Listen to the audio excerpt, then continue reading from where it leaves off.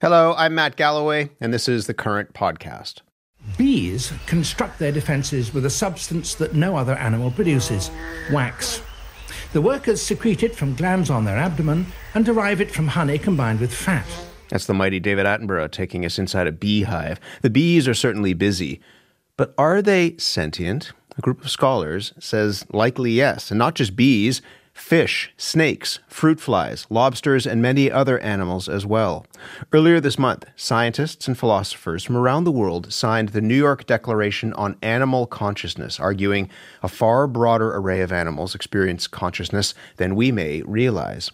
Kristin Andrews is a professor of philosophy at York University and the research chair in animal minds, one of the authors of this declaration, and she is with me in studio. Good morning. Good morning, Matt. What are we talking about here? This is a big question.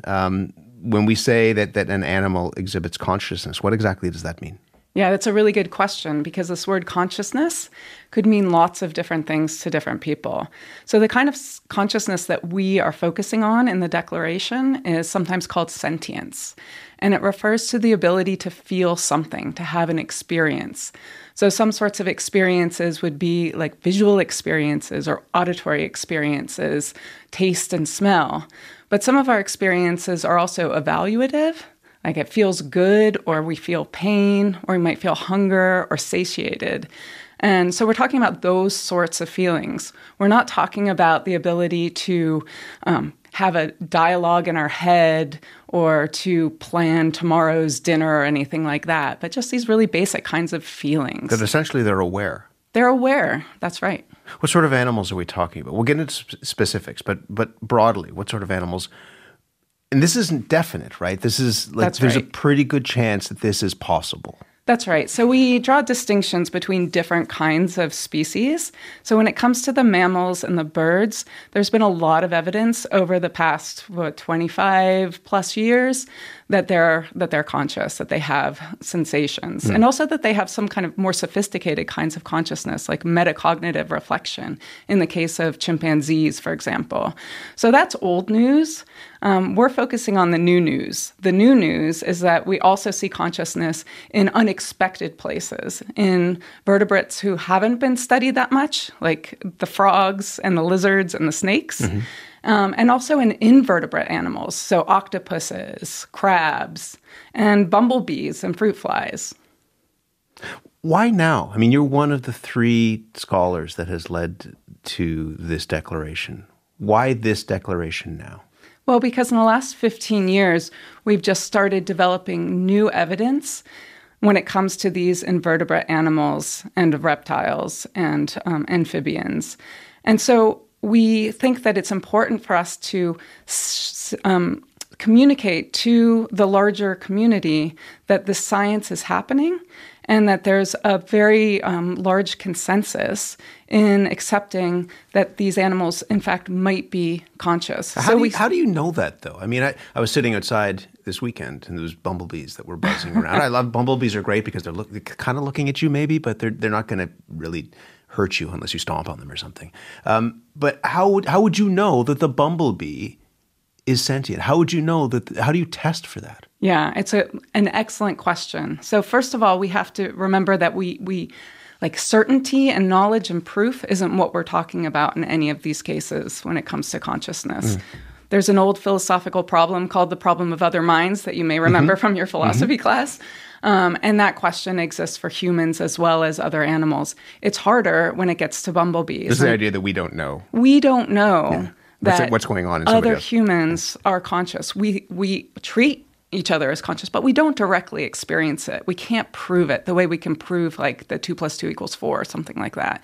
So what we're looking at in the case of animals that we can't have like relationships with, like you and the bumblebee in your garden, we do experiments, right? We do experiments to test for consciousness in these sorts of animals. And so we focus on a certain kind of consciousness. When I say we, I mean the scientific and philosophical community. I'm not doing these experiments myself. But in the case of the bumblebees, for example, there's been a lot of work done recently on their ability to feel pain and to feel pleasure. So the work done on bumblebee pain has caused bumblebees pain and seen to what extent they will do things like seek analgesics when they're being squeezed gently with sponges. If you go and seek a pain relief, then that suggests that you are actually feeling pain. There's some really nice studies in the case of hermit crabs and their ability to experience pain. These experiments have start with the crabs in their favorite kind of shell. So they have shells they really like. Mm-hmm. And then they're gently shocked in these shells. And they'll stay there for a while because they really like the shells.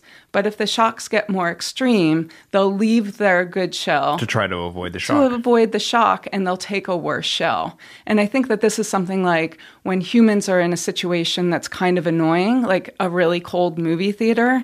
And if the movie's really good, I'm gonna tough it out. I don't really care. But if the movie's not that good, then I'll leave more quickly. And we see that too with the crabs in the shells. If they're in a worse quality shell and they're shocked, they're like, I'm out of here right away. I have a couple of questions about fish. Sure. One is about what some fish can recognize themselves. They can. Explain that to me.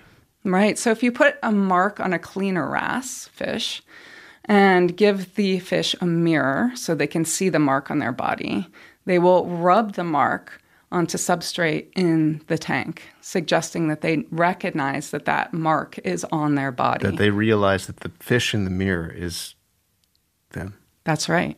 And this is a test that we do with children, with chimpanzees. Children are able to do it at about 1.5 years. Chimpanzees are able to do this. You surreptitiously mark a chimp. They'll go into a mirror and they'll touch the mark on their head that they didn't know was marked. Kids will do that too. You can do that with your kids at home if you have such a young child. And the fish do it as well. Dolphins do it. It's been tested in a number of different species. It's hard to test this in some species because they don't really use mirrors, and eyes aren't all that important. If you put a mirror in front of a fish, it may swim away. It might swim away. If you do this with your cat, the cat's not going to care at all. I walk my dog past mirrors on the streets of Toronto, and sometimes he looks surprised. He never acts like it's him. So in the case of dogs, a different sort of self-recognition task is used, and this is an olfactory self-recognition task. So the dogs you might notice like to smell things. Mm-hmm. They smell urine a lot, mm-hmm. and they also will smell their urine and other individuals' urines. So in a clever version of a mirror self-recognition task with dogs, the dog's own urine was marked with a different scent. And the dogs would spend more time smelling their own urine when it was marked with this different kind of scent. Because it was new. Because it was new and different. It was like a visual mark. It shouldn't be there. And so they spent more time with that smell. Because the other question that I had about fish, and this is about what you said at the beginning, is that these animals can experience something. Yeah. That the fish know that something's happening if they're caught on a hook, right? Mm. So if I'm out fishing, mm-hmm. I think I'm pulling the fish up, but the fish understands that something's going on as well. Well, it's hard for us to know whether the fish understands something, right? It's hard for us to know what they're thinking. But they are thinking something. Well, they're feeling something. Yeah. So when we're talking about sentience, we're talking about feelings, and we're not talking about what they think. Yeah. There are other sorts of experiments that comparative cognition researchers do to try to get at what animals think. But when we're talking about consciousness, we're really focused on feeling. And feeling and thinking can be intertwined, mm-hmm. right? But we don't know to what extent they're intertwined in these other animals. But we think that the fish is feeling something, at the very least, if it's on a hook. That's right. And we think that the fish is feeling something when they're caught on a hook, because in the lab, when you put a vinegar solution in a bee's lip, in the fish's lip, the fish will then rub its lip on the ground. The fish will swim into a tank where there's an analgesic in the water that will keep the, in humans, will modulate the pain. So in the last couple of minutes that we have, what are we supposed to do with this information? I mean, it's fascinating. It kind of melts your brain. But what are we supposed to do with this information? Well, I think that there are two really important implications of this this area of research, right? The fact that we think that there's a realistic possibility of consciousness in insects and octopuses and crabs suggests to me that if we want to uncover the mysteries of consciousness, so this is something that we've been working on for decades, and we haven't made a lot of success on this question. It's one of those great mysteries. Yeah. It is. But we've been studying consciousness in humans and in monkeys. We haven't been studying consciousness in fish or fruit flies or bumblebees. And if we look at less elaborated models of consciousness, we might be able to make real progress on uncovering the mysteries of consciousness if we do science a little bit differently. We have labs across the world with fruit flies in them. And maybe someone can do a side project on consciousness and fruit flies.